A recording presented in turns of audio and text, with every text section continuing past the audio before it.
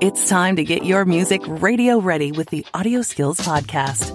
It doesn't matter what type of music you're creating or what gear you use. It's all about the technique. Get ready to turn your home studio into a place where your music goes platinum.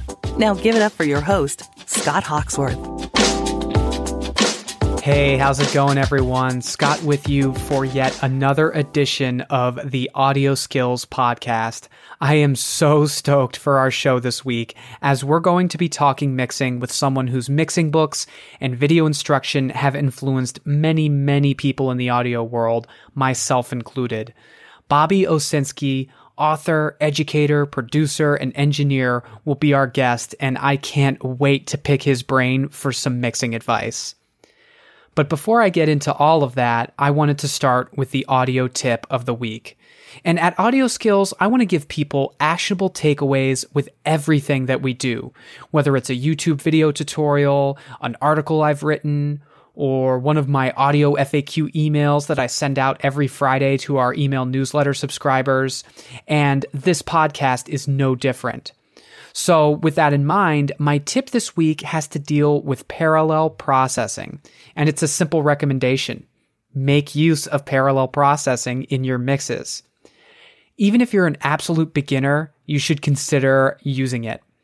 Now, you know that mixing is the art of subtlety, and parallel processing is a much gentler way to add effects or compression, for example, to a track, and that's one reason I love it so much.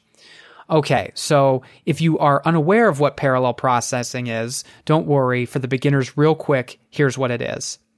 You have your audio signal for an individual track, your input, your output. Normally, you may put effects like reverb or delay right onto that track as plugins. You might do the same for compression. You might put compression right onto that track.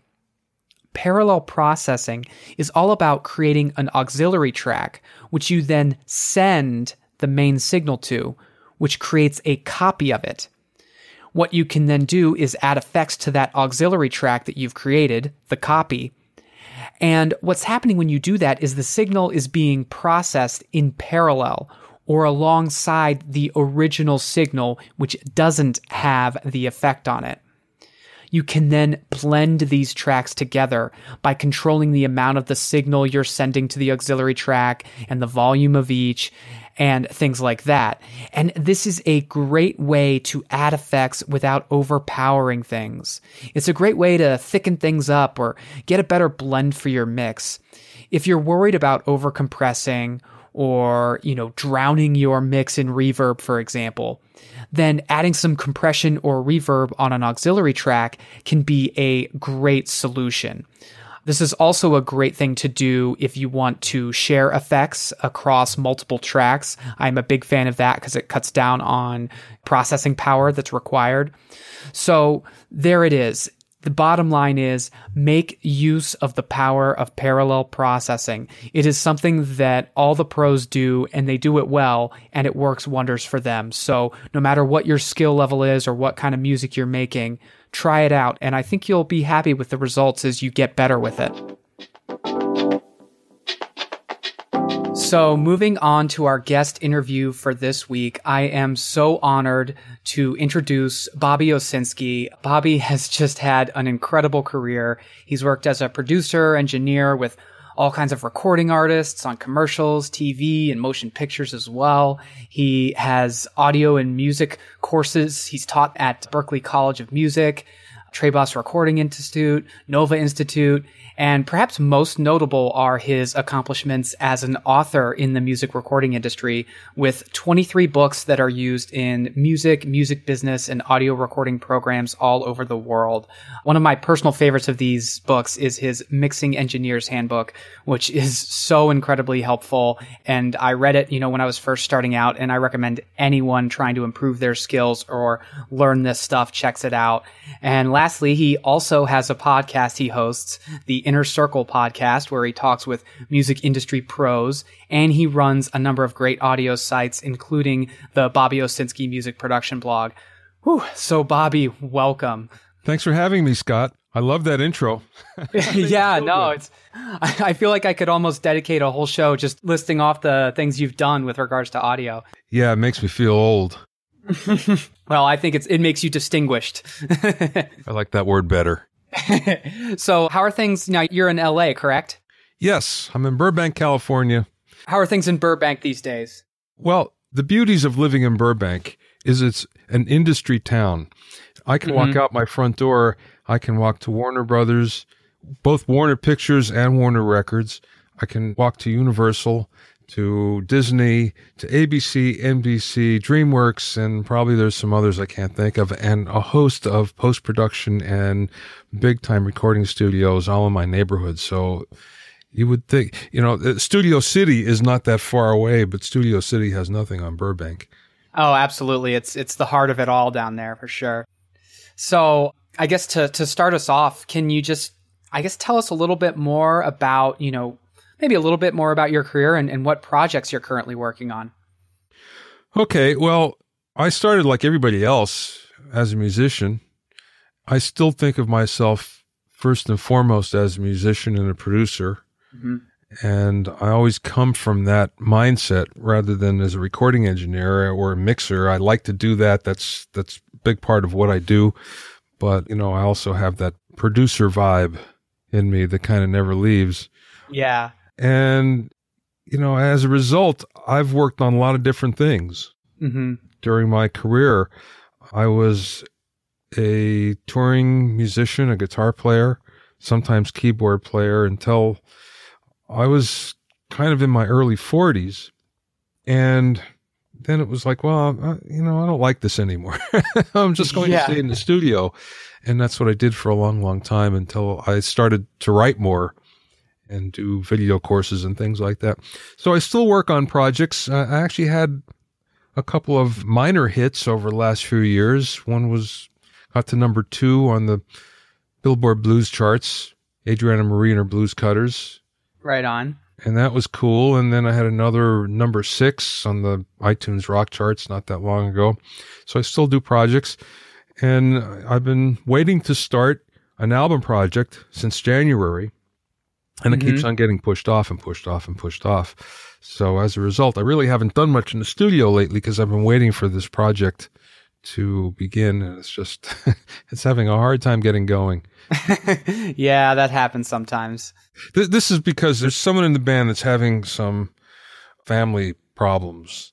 Yeah. People in the family that are sick and stuff like that, and not in this country, so it's making it very difficult to get everybody together to do it. So, it's one of those things you can't really blame it on a record label or, the typical reasons why, you wait real long to start in a project. It's right. Something beyond anyone's control. For sure. So kind of to just kind of sum it up, you've obviously have your hands in a lot of different areas and throughout your career, you've done a lot of different things. And, what fascinates me so much is specifically, your writing and the education side of things. You've got courses, you've taught on Linda and elsewhere. And, you also have 101 mixing tips and tricks that I've watched it. It's just amazing. And a lot of people are out there and they're wanting to get better results from their mixes. And they are like, hey, do you have any tips? How can I apply this to my music? If you could give just one best, quote unquote, mixing tip to help someone get better results, what would that tip be? Oh, for sure. It would be figuring out 3 volumes to mix at. And usually people they'll find a place where they like to mix at. They'll set it, be it loud or soft, doesn't matter. They find that one spot. And then they'll keep on changing the level up and down, and it kind of ruins your reference point. So really, there should be 3 reference levels that you should have. One is just, a medium level that's very comfortable to you, that you can do the majority of your mixing decisions, make your decisions at that level. Mm-hmm. But you also have to turn it up loud at a certain point in order to hear the low end. And it doesn't have to be long, only a few minutes, but you have to be able to go up loud to hear that low end. And it was a mistake I made for a long, long time, to be honest with you. I just wasn't listening loud enough. And then the final level would be when you are just about finished with the mix, come down as low as you possibly can. And then the balances will show up, and you'll be able to hear where there's too much of something and not enough of another. And at that point, you should be able to balance everything out so it translates across any kind of reproductive playback system. Mm-hmm. So that would be the biggest thing. It would be finding those levels, those comfortable levels, those 3 levels. And that goes so far. It's such a simple thing, but it goes so far in helping your mixes. So that's the big thing that comes to mind right off. Yeah, no, that's an awesome tip. And it's something that, I think sometimes people might, like you were saying, bounce around too much, or maybe they're listening super loud the whole time, which can be pretty counterproductive because, sometimes louder isn't always better. And you might be thinking that you're doing something when it's like, well, maybe it's not your balance isn't going to be there if you're not listening to it when it's quieter. Yeah. I mean, we all like it when it's loud. It's very exciting. And it's not terribly exciting when it's not really loud sometimes, but that's the whole trick. If you can make it exciting when it's quiet, then you've really done a good job. Absolutely. So in the Mixing Engineer's Handbook and elsewhere, you've talked about the importance of developing the groove in a mix. And this was something that was really kind of impactful to me when I read it, because it was something that for whatever reason I had never really, I guess, conceptualized that, like, yeah, okay, groove. Can you kind of explain what the groove is and maybe share, a tip or two on how one might go about developing it?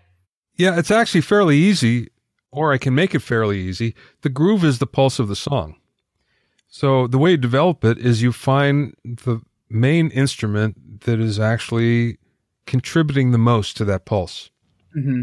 It could be the drums, it usually is, but sometimes it's the bass, sometimes it's percussion, and oftentimes it might be like a rhythm guitar. So you have to find whatever feels the best in terms of just the pulse of the song and moving the song along. And that's establishing your groove, and everything has to go around that. So if you figure out what that is and you kind of build around it, then you find that your track feels better. And if you find that you mix that down lower in the track, then it doesn't feel as good because you're not emphasizing the groove. So, again, it's actually fairly simple when I talk about it, if I tell you what it is, but going in and finding it sometimes isn't quite as easy. And there are many times it's very obvious. It'll jump right out at you and you'll go, wow, okay, that's it right there. And there are other times you'll scratch your head and you'll go, is it this or is it this? And that's a little harder. Usually when that happens, it means that you really don't have something that's establishing the groove really well. And maybe you missed it when you're recording, or whoever's recording it kind of missed it. And really something else has to lock in. So it's a lot harder at that point. But, if you've captured some, really good groove, at least on one of the instruments, then you're in pretty good shape. Yeah. So the groove is basically, and please correct me if I'm wrong in thinking this, but is it almost that thing that when you're listening to a song, it makes you kind of, nod your head or tap your foot, or you're like, oh man, I'm really feeling this. Yeah, I mean, it's more than tempo. It's more than just keeping time. It's the pulse of the song. And again, if you're thinking about tempo and especially music that has to do with loops and samples and stuff like that, where it's to a grid, you'll find that when you have something that has just an incredible groove, that it doesn't necessarily perform well to a grid. It speeds up and it slows down, but it does it in a way where it feels good. It does it at the right times to bring, and this is a trick that we've used in the studio, for a while, not just me, but everybody, where if you're doing something to a loop or you're doing something to a click, you program those speed variations in, those small speed variations where maybe it goes up a BPM or two during a chorus or a bridge or something like that, and then it comes back down for a verse. So, you have those slight timing differences that contribute to the groove and, the way a real player would do it. So that, there's all these little tricks to actually help you, in those situations. And then, of course, there's sometimes people are such good programmers that, they can get it right on the grid and it still feels good. So that happens too. Absolutely. And that's such a good point you make about, how people actually play. Because if you are watching a band live, and they're really getting into it, the tempo might pick up a little bit, and recreating that in a studio environment, which, if you're mixing or recording, you're essentially trying to, capture the best of what every single performance is, what it would be, the ideal performance, right? That makes a ton of sense to me. Yeah. Again, sometimes easier said than done, but yeah. I mean, that's what we try to do. We try to capture that groove. That's why sometimes you'll do, dozens and dozens of takes on something, or 100. I mean, it's not uncommon to do 100 takes on a song until you finally get something that's right. It's not much fun to do, but eventually you're going to get there. Yeah, sometimes capturing lightning takes some time, as it were. So now a lot of people, and especially those working in home studio environments and, Audio Skills listeners and subscribers, they're constantly asking about this. They're frustrated because they're like, my mix isn't loud enough. And they're saying, I just don't know how to get it louder. Can you share any advice or tips for just creating a louder mix? Sure, it's easy. But first of all, let me say that having a loud mix is no longer necessary, because if it's going to go on any kind of streaming distribution service, Spotify, Apple Music, Tidal, it doesn't matter what it is, they all normalize the level. It all comes out to be the same level anyway. It has nothing to do with the way you deliver it. If it's too quiet, they'll boost it up, and if it's too loud, they'll bring it down, so it all plays at the same level. And by crushing a mix, you're actually hurting yourself because it sounds worse under those situations. But that being said, if somebody wants a really loud mix, you have to do what the mastering engineers do. And I learned at the feet of some great mastering engineers back in the analog days. And the way it's done analog and digitally is fairly the same. It's a little more complex digitally, but it's basically the same idea. So what it is you have at least two processors. One is a compressor, and then there's a limiter. The compressor comes first, and it brings your level up. So you turn that, and you don't need a lot of compression. When I watch mastering engineers, if it's 2 dB, it's a lot. They're not adding a lot. But they're goosing the level quite a bit. And what's stopping it from overloading is the limiter, especially a good digital look-ahead limiter. That's important. So what'll happen is you'll set that at minus 0.1, minus 0.2, minus 0.3, or even, under certain circumstances, a little lower. And it won't go over that with the look-ahead limiter. So that's what you do. You get your level from the compressor, the limiter stops any overloads. There you go. Now, that being said, in the digital age, what I see mastering engineers doing today is they'll use multiple limiters or multiple compressors. So if you look at their signal path, there might be 5 or 6 of them in there. And just a tiny hair of each. They're not doing much. They're all doing a little bit. And that's one of the techniques that's used in, let's say, modern mastering. Yeah, so just kind of stacking it a bit. Yeah. Interesting. Now, okay, so this is another one. And, reverb is one of those things that can be so great when it's used well and executed well in a mix. But I know, and especially folks who might be newer to all of this, it can be a disaster if it's used poorly or, way overdone. Do you have any great advice for getting good results from using reverb? Sure. Again, that's fairly easy. And we're going back to techniques that were developed in the 1960s, really. The problem that you usually have is there's too much reverb. Everything sounds like it's drenched in reverb. Yeah. And as a result, all the tracks seem like they're pushed back in the mix. Well, if you go back and you listen to a lot of the tracks from the 60s and the 70s, they're the same way. They're drenched in reverb, but it doesn't sound like it. It just sounds good. But if you were to isolate the tracks, you'd be shocked. Or if there's a hole in the mix where everything stops but the reverb holds over, you'd be shocked at the amount of reverb that's on these things. Okay, why does this sound good in one case and not in another? Well, it's the sound of the reverb.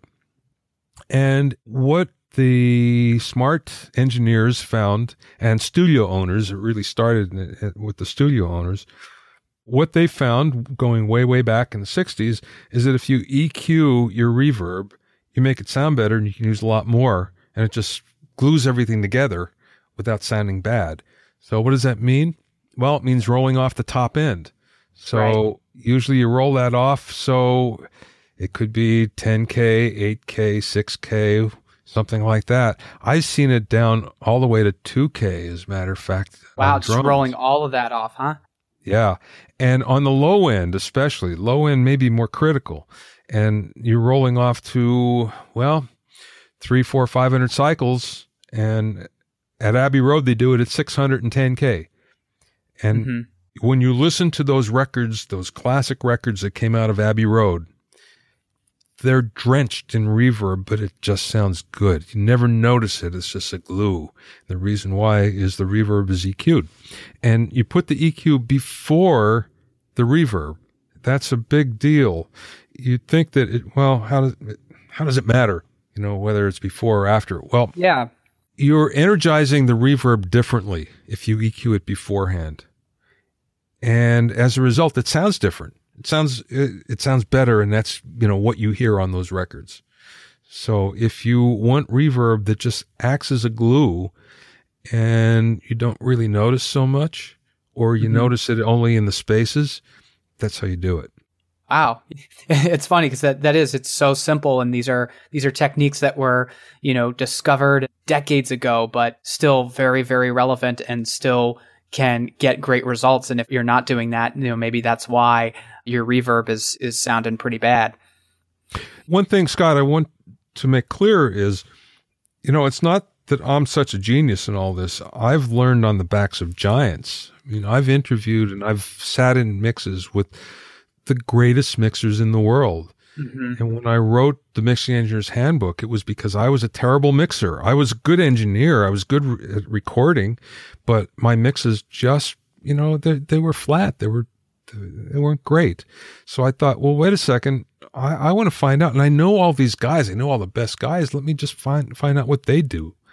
And, again, I figured, well, if I want to know this, then maybe a whole lot of other people do. And thankfully they did. But it's not because I'm that smart. It's just I know people that are smart. Absolutely. Absolutely. I mean, that's why, it's so exciting, talking with someone like yourself and, other people that we've had on Audio Skills, because there's always someone out there who either has maybe more experience than you, or, they've figured something out, or they've tried something in a new way. And what you can do is you can learn that technique or what have you, and then apply it to your own mixes. Or if you decide, this technique really doesn't work for what I'm trying to do, okay, at least you know what it's about. And really when it comes to audio, we are all standing on the shoulders of those who have blazed the trails before and figured a lot of this stuff out. And there's still people figuring things out today, especially as technology and new plugins and all these kinds of things keep coming out. No, I think that's a really great point. I wish I could say that there are things that are progressing in terms of recording, but in many cases we're regressing in terms of recording and mixing, mostly because there's so many choices that we can make. Right. As a result, you find that instead of taking a simple approach, which would work better, the approach becomes more complex only because we can, not because it's better. So I'll give you an example. Yeah. I have a really good friend, and he's won 15, 16 Grammys, something like that. Good friend, one of my oldest friends. And he mostly mixes these days, but he has a studio, and Britney Spears lives in the neighborhood, and she didn't want to go into Hollywood to record her vocals. So she arranged to come into his studio. So it was the first time he's recorded vocals in a while. Mm-hmm. So he puts up his beautiful C12 into 1073, into an LA2A, and just the finest, best signal path you can think of. So Brittany, for every one of her songs, all 10 songs, has a different producer or producers. Yeah. And the first one comes in and sets up the Pro Tools rig, and Brittany starts to sing, and my friend goes pale.